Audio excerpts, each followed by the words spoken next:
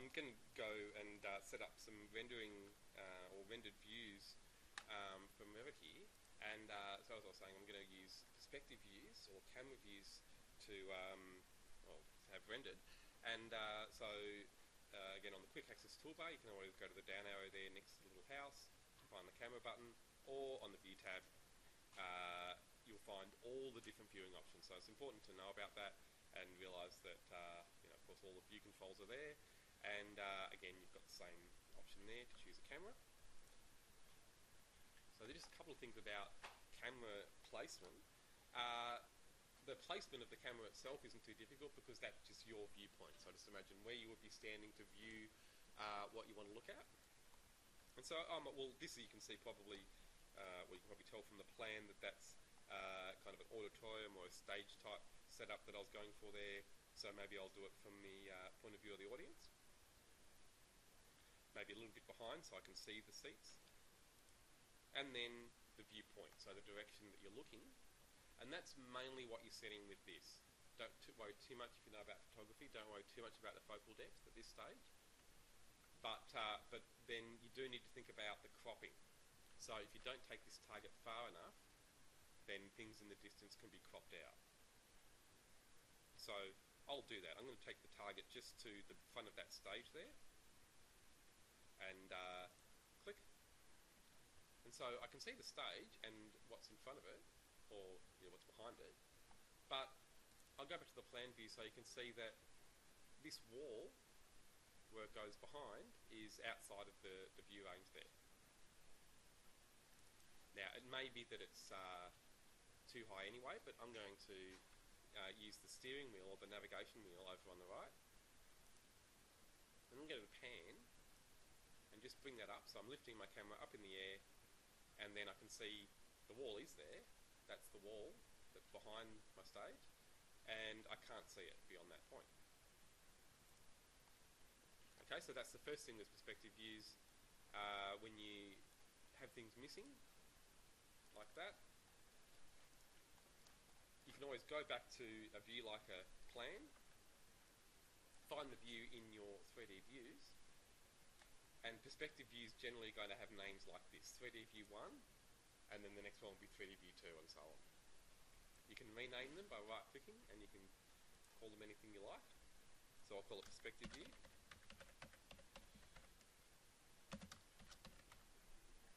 1, maybe. And then to see that view in the plan, I can right-click on it, on the name, and then show camera. And then it'll show me the camera again so that I can adjust either the camera position or, most importantly, the cropping distance. So dragging that clear or the open circle there so that it includes everything I want to see. I can then go back to my now perspective view 1, and then you can see the wall there. So if you haven't done any photography, try and experiment a little bit with that. Even just using a phone camera, you can do a lot of things these days. And obviously when you take a photo, it's always in perspective because cameras have a lens, just like your eyes. And that's why perspective views are so important, because it's viewing in the same way you do. Cameras, your eye, and well, they're the main things. Viewing through a lens, and the other 3D views, isometric views, and plan views, elevation sections are non-perspective. So things don't change size in the view. In a perspective view, objects in the foreground are obviously bigger, things in the background are smaller, and so there's no uniform scale, and that's the main concept with a perspective view. So you'll see it doesn't have a scale, whereas an elevation and a plan section, they're always going to have a scale there. We've still got the same graphics options though. You can turn shading on and realistic and all those things, and that's worth trying. And then going over to the navigation wheel again, we've got a lot of view controls there. So up until now, I'm sure you've been using orbit and pan and zoom in your orthogonal views, and they're really useful controls here as well. So I can still orbit And it works in a similar way, but it's much more like what you'd be used to looking at things with your own eyes. You can pan, but again, it's a little bit different because, again, things are in perspective. Zooming also is a little bit different. We'll go into that, reasons for that later. And but then have a look at the ones in the middle. They're even in some ways more useful. So I'll just zoom that forward a little bit. You can see when I go back and forwards with zoom, it might be hard to tell, but things are being stretched in a way that's maybe not good or not what you would want for a view like this. So can you see how those walls are starting to look pretty stretched out and distorted from that viewpoint? And so just so you can see what's really happening there, I'll pan and bring that down. So this wall here is sloping, looks like it's sloping more than it was before. And it's because it's widened the field of view. And so if I show you back in the plan view, okay, so again, right click, show camera. So notice how that cone's now wider relative to the camera. And again, if I drag that back, so back into perspective view, another option, instead of zooming, is walking. So that's moving the camera instead of changing the field of view. So it'll move me backwards, and eventually right, so it's taking away those things in the background there because my field of view isn't deep enough. So again, I can just stretch that out so that it's going to show more. And then back in the perspective view, again, we can see more. So experiment with the navigation wheel. The walk tool seems to be the one that gives most people trouble, but basically when you click on walk, you'll get that little blue dot, and where you move relative to that is going to control the camera. So I'm just moving my arrow with the left button down, backwards and forwards from that blue dot. Left and right is going to turn the camera, and it's pretty sensitive, so just practice with it and you'll get used to controlling that and walking around in your spaces. And then try the others as well. So look is really important with cameras because orbit will spin the view, but it's spinning, hopefully you can see there, around that pivot point, which is where my target was. So where I focused the camera initially, it's rotating the camera around that point. But if I use look, that's a lot more like the way you'd rotate the camera if you were holding it. So it's more accurate. Yeah. Well, they're just different, rotating from different points. In some ways it is more accurate because we're controlling... You're still off the ground. Oh yeah, with both of them we are. Oh. So here we're rotating from the camera position, with orbit you're rotating from the target position. That's the basic difference. So just think of it as a rubber band and you can rotate from either end. And so up and down as well, you're lifting the camera up and down from the height that you placed it. That one's pretty straightforward. So again, I'm going to go back to look, so that I'm looking towards the stage area maybe, and then pan, and you can really play with the view a lot using those tools. But don't forget as well, going back to the plan and sorry, it's just frozen. There we go. So going back to the plan and adjusting the camera that way.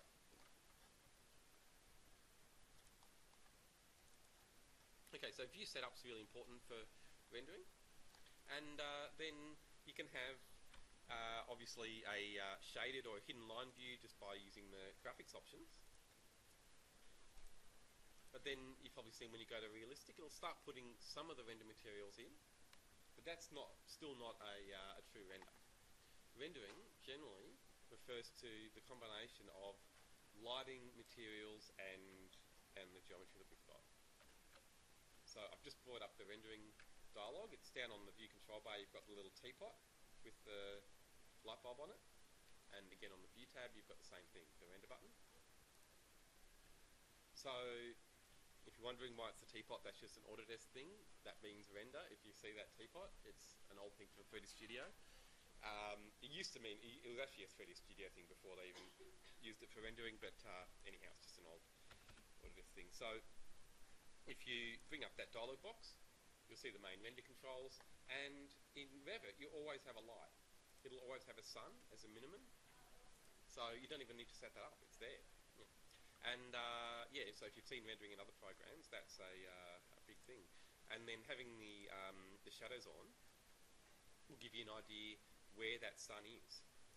So the sun is there, having the shadows on in the view just gives me an idea of the direction. Is it set to American? By default it is, but I'll show you. If you go to just that sun button and go to sun settings, skip the path.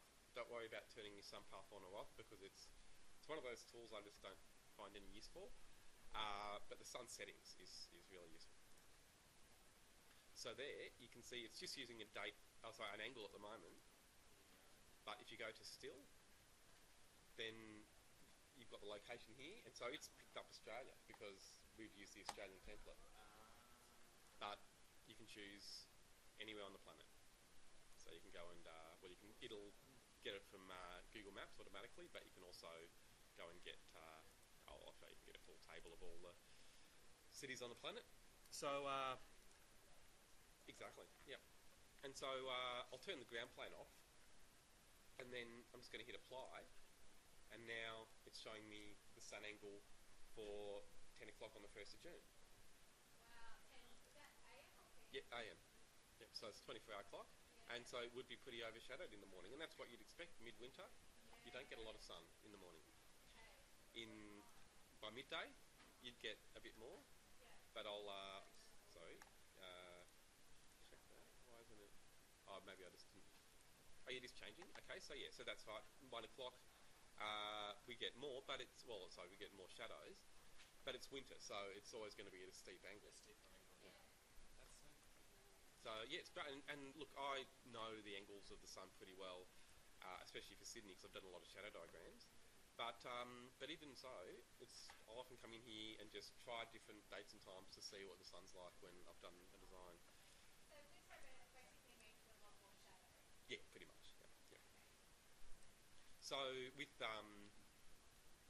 October sun at midday, it's going to be basically overhead. Yeah. Going to the morning, still be steep, but maybe not so much. And so that's casting shadow onto my stage. So maybe I want to go for the afternoon and see if it'll come round the other way. And so that'll all come up in the render. One of the big things with Revit is having everything tied together in the one model. And so you can just go straight to your render dialog and click render. It'll do something. It might not be great, but it will have lighting. It's got the sun there no matter what. All your objects have materials. So before you've assigned any materials, everything's going to have something, but then you can change it all. So we've got exterior sun only, which for this scene works okay because we don't have a ceiling on top. And then if you go to interior sun only, it'll basically be the same, just a bit darker. Interior sun, how funny. Yeah, so just if you want sun coming through the windows. Okay. So and so actually it's gone a lot lighter there, sorry. And that's simply this thing called exposure. So again, it's one of those photographic concepts you've got to understand with rendering, because really you're working with light, which is, at the end of the day, a great thing, because we need to, when you're working with... So guys, can you keep it down, please? No. Okay, so like I was saying, when you are creating a rendered image, you're essentially working with light to create that final render, which is what you should be doing with your designs as well. That's what people are going to see, and it's largely a visual medium. So if you've got no idea about exposure, give it a go. It's a pretty simple thing to play with, but people get put off because sometimes you get either this, an all white image, or the other extreme, an all black image. And with photography, it's the same thing. People, take a photograph with just slightly wrong setting and nothing works, and they get put off and panic and think, it'll never work for me. But really, you'll always get there just by taking it up or down. So here, it's too bright, obviously, so I want it to be darker. I'm going to drag that slider a bit to the right, apply, and it's making it darker. A bit more to the right, apply, darker again.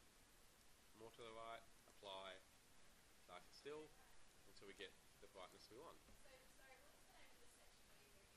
So just exposure, so I'll hit OK, and then if you just go to adjust exposure, and then it's the first slider at the top there, which is your exposure value. And so when you do some photography, you'll see that is a common setting in most cameras. Let's say exposure value. Exactly, exposure value. Yeah. Do you fiddle around with any of the other values or anything? Oh yeah, definitely. They're all good to use. Because obviously you're getting to the end of your exposure value. Yeah. Oh no, and it's not going to help you beyond that. So this is your main brightness control, and then these others are just to fine tune it. And I mean, experiment with them though. There are definitely good things to play around with there, but yeah, that you can't really go too wrong with those. So so that's got the brightness. I can see what I want, and so I'm going to close this one now, and then look at a couple of other things, because aside from the render settings and the lighting, which you get from the sun, there's one other main aspect to rendering, and that's materials. So just try and think of those main concepts always with rendering. You've got the geometry that you've modelled already to create your designs, the form of your designs. Then you've got materials, which are going to give those objects colour and texture and and transparency, all those elements relate to the material. And then lighting, which lets you see those things. So those three things generally go together with your render settings to give you a rendered image. And so if I go to edit type here for the wall, click the edit button for the structure, and then this material is finished, that's assigned already. I want to change that material and assign a new one. So I'm going to hit browse. That'll take me to the material browser. Right now, I've gone through this briefly before, but do you remember the very first step? It's not an easy one, but it's something you've got to remember with Revit. And this is something, so every time you assign materials, this is going to be the process. So it's finished at the moment. I want to make a new material based on that. So the first step is right-click, duplicate. So now I've got a new material, and think of your materials as things separate to your objects. So you've got this abstract material space, like your material library, that you create in every project. Are you duplicating it so it forms like a layer? Similar, yeah, exactly, yeah. And so, so I want it just to be a wall paint, so I'm going to call it wall paint. And then I'll give it a colour. So let's just make it good old red, and I've got a new material now. Now the next part, it's going to seem a bit strange, but just go with it. Go to the Appearance tab, right click on that, and then Replace. Or the Replace button over here does the So same. is that because there's already a material applied to everything you make? Yeah. So you have to literally Change. manually change it. That's right, yeah, exactly. Yeah. Okay, and so here, once I go to Replace, then you'll get the render material library. This is where it's a little bit confusing because you've really got two libraries that are working at the same time. So the appearance library there at the bottom is usually the best to start with. Click on the arrow and you'll get all the different subfolders, and so there's my wall paint folder, and I can find something close to what I'm after. It doesn't need to be exactly what I want, just something close. So dark red is close enough. I'll double click on that. Why don't they all duplicate? Sorry? They're all duplicated. Is it because you... No. Yeah, there. So, no, so these are all just different colours. And then now if I close the asset browser, you'll see that's gone in to my wall paint red. Okay, so I've had to add a render paint material to that main Revit material. So then that's the appearance done. If I go back to graphics, all I need to do there is tick use render appearance, and that'll bring that render color in for my graphics as well. So if you remember that process, you can use that basically every time you need to make a new material. So will that be in your 3D view now? Yes. So if I click OK, Remember, it's generic 100mm wall that I've changed. So they now all will have wall paint red. Oh, everything in that family. Yep, that's right, exactly. So I just wanted to see that. So all these walls are going to change because they're all generic 100mm. But notice the walls at the back didn't change because they're generic 300mm. And if I look at those, edit type, edit the structure, it still uses the finished material. So what if I wanted to have another 100mm wall that isn't red? So that's, it's just something to think about that you might need to do. Yeah. So I don't mind that layout actually, but then maybe I'll need some other walls that are also 100mm. Okay, so just using the wall tool again, I'll draw another one, just using the same 100mm wall. And, well, I'll just draw it over to the side here. So it's also red because it's the same type or the same kind of wall. But if I go to edit type, I can duplicate it. So I can say, right, I want another kind of 100mm wall that I want to be grey. Or white, really, but let's just say grey. If I can spell. And then I'll edit that structure. So it's using wall paint red because that's what I said I want all the 100mm walls to use. But now I can browse. The finished material is still there. I don't need to make it again. Once you've made the material, it's there for everything else in your project to use. So the finished material that the other wall uses is still in my list here. So that's chosen. Okay, okay, okay. And now every time I need to use a grey wall, a 100mm wall that's grey, I can simply go when I make my walls and choose, instead of the 100mm plain wall, which is red, the grey one, which obviously isn't. So that's how you manage your objects generally, but also your materials, and that's the main reason people sometimes have issues when they're assigning materials, because it's a simple thing to go and maybe change, like I had there, the walls material, thinking that you just want to change that particular walls material, and you'll duplicate the material, but if you haven't duplicated the original wall type, all of those wall types will change. And so again, like a lot of things in Revit, it's about the management and how you set your objects up. So again, in the plan view, you can see they show the material as well, but it's not maybe what you're expecting. I'll just show you. If I select that wall, edit type, edit structure, finish, again, is the material this wall uses. And if we go to browse, it's using that off-white colour. Cancel. This wall here is the red wall. But again, it's using, well, we know it's got that off-white colour, but in this view it's grey. So there's one final thing happening there with materials. I'm going to select this wall. If I again just go to edit type, and there's something I didn't show you that I'll kind of skip for now. The graphics there, which gives you your coarse scale material. That's yet another material that you have for every object in there. And it's because, these things aren't obvious at first when you compare it to other graphics programs or even other 3D programs, where they're really set up for one particular kind of work that people do. But with architectural and interior design drawings, you've got lots of different graphics that are required, and that's why you've got all these different options. So, so it's a good thing to have these different options. Okay, and so there you can see the colour. That's this grey colour we can see there. But the important thing there is realising it's the coarse material. I'm not even going to change it. Down here, you've got the view, the detail level for the view, which is set to coarse. So that's why I can see that grey. If I go to fine, then it'll use the colour of the material.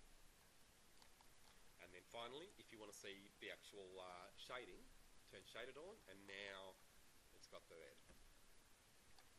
So just remember that, especially at first when you're starting to make your own materials, often the easiest thing to do is just go straight to fine if you're having trouble getting your materials showing up, especially in your plans. So I better get back and just do a little bit more rendering before I finish off on that. So I've shown you rendering with the sun, but with interiors especially, lighting is artificial lighting is, if anything, more important than natural lighting. And natural lighting's still important. Always think about how your spaces are going to be lit naturally by the sun. But again, with interiors, you'll always have artificial lighting, and it's important aspect of design. So with artificial lights, you need an extra thing that you maybe haven't looked at yet, and that's going to be a ceiling. Okay, so you've got the ceiling button on the architecture tab. And I don't know, has anyone tried the ceiling tool? Yeah, it's a bit off-putting at first because you'll get this do not enter symbol, which shows you that it's not going to make anything at first. That's probably what you're going to get. But just remember, it's on automatic ceiling when you first start it. If you go to sketch ceiling, it's just the same as making a floor. It's no harder. So that's really what puts people off at first when you get that error symbol. So I'll just show you again. When you click on that ceiling button, just remember, go straight to sketch ceiling, and that should sort out most of the problems. So look at the height over there. You can see it's 2600. That's pretty low.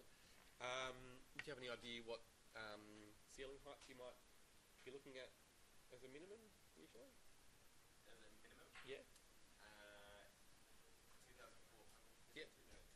Yeah, exactly. That's your standard minimum height, and so that's a good benchmark to remember. 2,100 you can go down to for bathrooms and other things. But then for decent habitable spaces, it's good if you can go up to 3 metres these days. That's becoming more standard. 2,800 is another one that's pretty standard in inner city councils. But again, 3 metres you can go up to without too much trouble these days. Oh, 2,800. Oh, 28. Yeah. And so I'm going to go to 3 metres though, and then draw my shape. Just like you draw a floor, you can draw a rectangle in this space, and that will cover it over. Tick to finish, and it disappears because this is a floor plan. The ceiling's above, and so I've drawn it looking down. Have a look at your ceiling plans, and you might be able to see it. So there we are. There's my ceiling. But we haven't gone too much into ceiling plans. I don't know if you've drawn them for other projects you have. Oh, good. So you know about reflected, that they're reflected plans? Yeah. So as in they're rotated. Pretty much, yeah. They're, mirror image, yeah, that's right. And so, yeah. But basically it is rotated. It's rotated 180 that way and then 180 that way, yeah. So, and it's not obvious at first because a floor plan is projected the same way, which is natural for a floor plan, but obviously upside down for a ceiling. And so I've drawn the ceiling, you can see there in the section view, just floating above the ground. But I can still select it here and either drag it up or type in a new height over there. And for now, that's all I'll show you for setting the ceiling heights. There are other ways, but that's not too bad. If you just type in a height from the ground, and that's going to give you, a good way of getting it up to the height you want. And so now I want to go and place some lights in that ceiling. And, well, it's a bit of a trick question. Which plan, I'll tell you which kind, which ceiling plan do you think I should be looking in to see my ceiling now? Level 1, exactly, that's right. So, yeah, that's good. So, yeah, because ground floor is too low. Now, I can't see the ceiling anymore. It's there, but looking from the ground floor, we're only looking up a certain distance, and that's not enough to see the ceiling. So I'll go to level 1. Can't see the ceiling there either. And it's for the same reason. This is the right view, but I need to change some things so I can see everything. Okay, so again, zooming out, nothing there. So, looking in the view properties, and if you don't get that, just make sure everything's deselected, press escape twice, and then whichever view you have open, you'll get the view properties for that. And you can see over here it says ceiling plan. And then scrolling down in there, you'll see view range. I don't think I've shown you this one yet. Probably not. So something you might have thought about, if you click edit there, you'll see it's got this really important option, cut plane. So you might have been thinking, which height am I cutting through this plan? So if you put openings in that are maybe high or low, and when you've been drawing your own floor plans by hand, you might have thought about this. When you draw windows and things, maybe you're thinking about how high they're being cut through so that you see them in projection. And it's something you should always think about with every floor plan. A plan is just a horizontal section. And when you're designing windows that are high or low, you've got to allow for that in your drawing. So here, my cut plane is 23 metres, or so 2.3 metres. That's higher even than my walls on this level. So I'll make that 1,000. And that's, sorry, again, that's the height where you, the height of the cube. Exactly, yep. Okay, so I'll hit apply. Now I can see my walls. I still can't see the ceiling though. And that's because it's not looking, it's actually still too high. And this view isn't looking high enough. It's on level above. So I'm going to change the top to unlimited. And the view depth as well, just trying to remember this one, the view depth always needs to be as high as the top. So both unlimited is a good way of just making sure you can see everything. Viewing to infinity. So if I click OK, now I can see the ceiling as well. And you need that, you need to be able to see the ceiling so you can do the last thing, which is placing some lights. And you do that with component. So with the component button, you don't need to use model in place here, just place a component and you can go for your life using the library. There's a lot in there when you click load family. And then there'll be a lighting folder. And then in architectural, internal, you've got a lot of good lights to start with. So I'm just going to go for downlight spot. And, downlight recess can, sorry. And then open. And then I'm just going to place some lights along the wall here. Just fairly roughly, I won't line them up exactly. Is there a way of setting it so they... Oh yeah, of course, yeah. So reference planes and things like that will let you line them up. But this is, well, it's actually snapping now, so that's going to line up pretty well. Just doing them by clicking. So you can definitely set them out accurately and do all those other things, but just want to have a row of lights there so that I can go back to that perspective view. Okay, we can see the lights up there. Zoom in. There they are. Yeah, exactly, they're on. So if I go into the render dialog again, now I can simply change this to interior. Artificial only is usually the best if you want just the lights. Because the sun is thousands and thousands of times brighter than any man-made light source. So it's, well, not strictly true, but yeah, as a whole it is actually. So, so you're never going to get that balance. It's very difficult to balance natural lighting and artificial lighting. But if you just turn the sun off, it's much easier to get your artificial lights doing something. Okay, so there we are. I can see those lights up there. They might look a little bit dim, but just remember what we were looking at before with exposure. So adjust exposure again.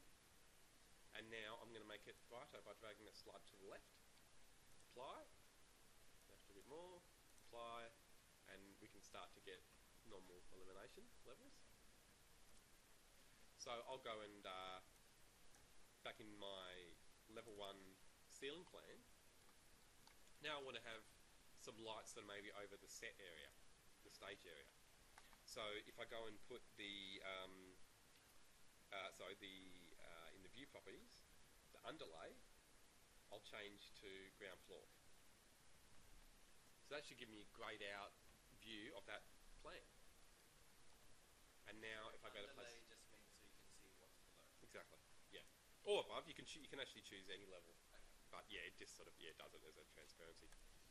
And so now with component, again, I could choose the same lights, or I'm going to go load family again, back to lighting fixtures, or lighting, sorry, architectural, internal, and this time I'll get the spot, downlight spot.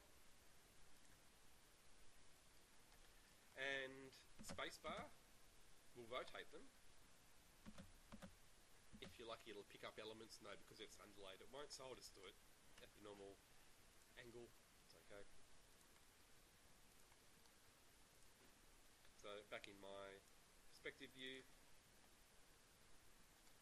Might be a bit hard to see them here because of the perspective, but I can always drag this up, and there we go. I can see there's one there, and there are my others. So again, we know that should give us some light. So back to render button.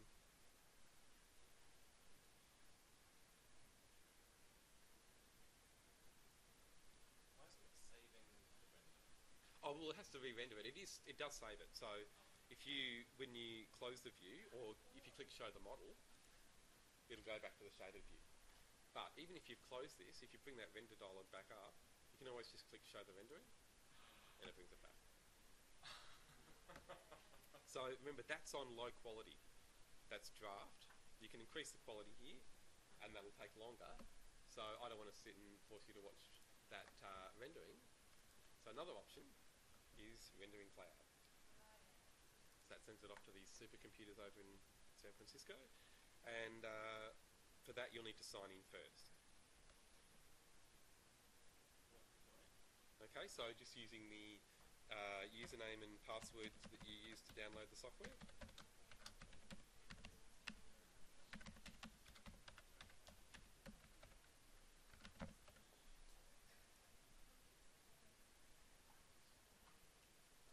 Okay, so you'll see your username should come up there once you're signed in. There we are.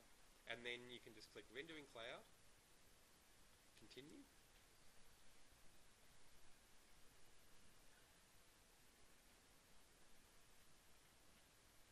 Hope this one, yep, there we are. The next one, choose your quality. I just would set it to final most of the time. And, you know, because it's their computers doing the work. Set the size, which, again, you can usually just go for the larger sizes. That's a big image, 9 megapixel is big, but that's alright. So actually maybe I'll go down to large, just so it finishes a bit quicker. And then all the other options you can usually just leave. So start, sends it off to states. You don't even need to hit continue here, you can just leave it and it'll disappear on its own once it's sent. There we are, done.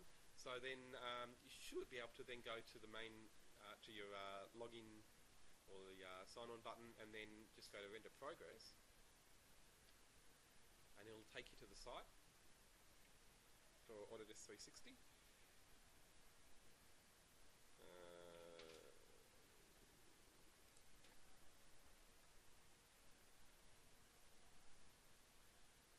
Yeah, so this is the logon. If you don't see this, then it just means the browser's causing some problems.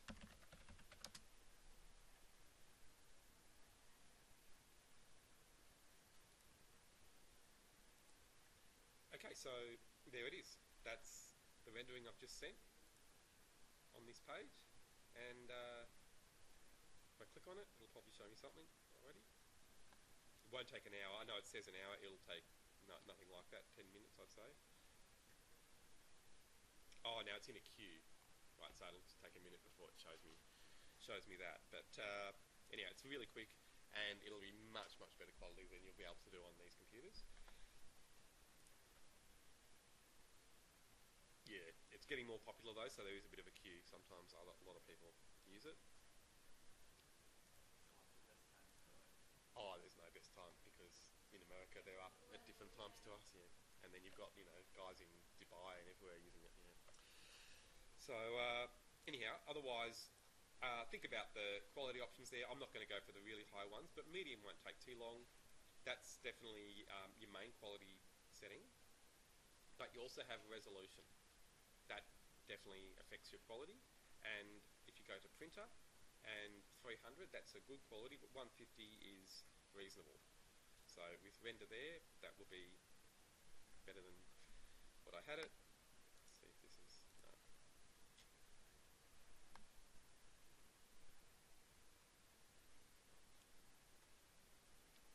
We are rendering anything with this project. Well, you are, but with the graphics software. So the idea is that you have hidden line and shaded views to begin with from your model that you'll, you know, render with Chris. And then, so I'm just using this to give you an intro to rendering because we're not going to come back to it until we get to the end of the next project. And So then we're going to start doing this in the next. exactly. Okay, so you can see it's sorted out a lot of the issues. It is definitely better quality, but you know, it could be definitely better still. But I won't wait for the 361. That looks like there's a bit of a queue there. Oh wait, here we go. That's something.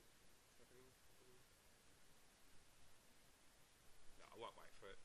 So I'll just finish the video there. But hopefully that gives you a pretty good overview of rendering and the main concept. So I'll give you something else in a little while. But if you just maybe try some of those things out, you can work on your designs as well.